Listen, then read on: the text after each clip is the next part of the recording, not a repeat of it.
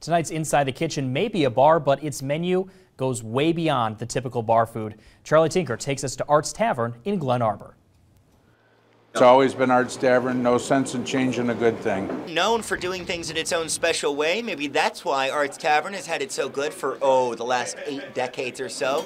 Tim Barr owns the famous watering hole. He'll be the first to tell you he's not Art. We're open early, stay open late. In the old days, and even now, people Friday night coming up from downstate, turn on the heat in the cottage and then come down here to find out what's going on. A place to nurse your beer by night and come back at the crack of dawn for a down-home American breakfast. The beautiful golden brown color that it gives it also makes it look very appealing on the plate. I'd compare our whitefish to any other restaurant in the area at any level. We get it right fresh right off the boat. Served with a tartar sauce and a lemon wedge. What's some of the feedback you get from people who come in here? Don't change it.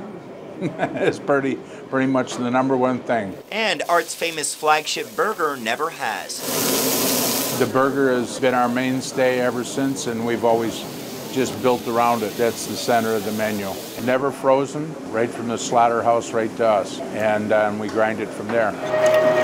Well, you just get a lot better burger. A lot of restaurants, what they do is they order in burger that's already frozen, and you know the difference between frozen meat and fresh meat is, all the difference in the world. Nice char on there. You can really tell the difference between hand patted, something that's hand patted and that's not, something that's frozen and something that's fresh. And I think that's really playing out in your favor, definitely. Awesome burger. Really hits the spot. That's what a burger should look like. The burger is the undisputed king of the menu, but you'd be missing out if you left without at least a gallon of their ever-popular chicken jalapeno soup.